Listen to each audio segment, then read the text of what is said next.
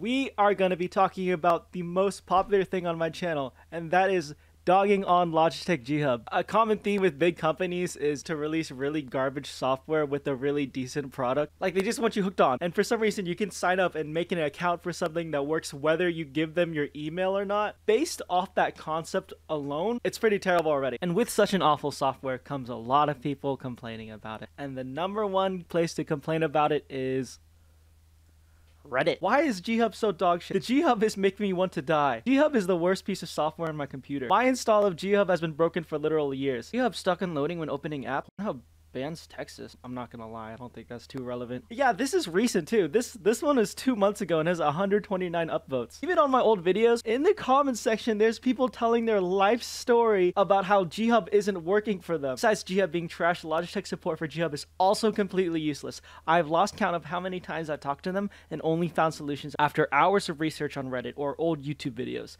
They even deleted one of my conversations with them I did over my account on their website. They even deleted one of my conversations with them I did have over my account on their website. It was simply...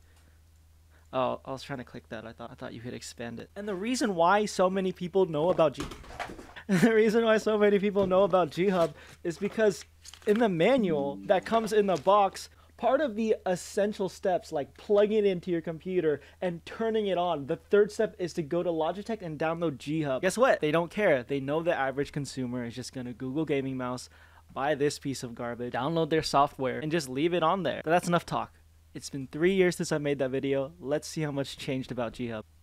Okay, that's good. I mean, at least launch. Okay, so I got 2 Logitech mice plugged in right now. I got the G502 and the G303 Shout Edition, which I can't use unless I update it. I can't even access it. And even though it's not a big deal to update it, they're still forcing me to update it before I can use it. This is my product. I just want to use it. What happened to getting something out and it working straight out of the box? One thing I found out is if you want to edit your mouse or anything like that and you close out, there's a pop-up. At least this stuff isn't on the home screen, but I literally could care less about this. Let me make my mouse rainbow. I don't want any of this. And I mean, when you use the software itself, it explains you every single process. Issues people have are it not working. The issue I have right now is not being able to use it at all on this mouse because I have to update it. I mean, there's just a lot of bloat for no reason. Do I have the solution for you? Onboard Memory Manager, which is tucked under the Logitech support page. The download is in the description. And once you download it, it's amazing. Everything is confined on one screen. Look, here's my G303 Shroud. Here's my G502. And guess what? I can switch to my G303 Shroud. I can assign different functions of buttons. I can change the polling rate, I can change the DPI, and I don't even have to update it. This software is way more streamlined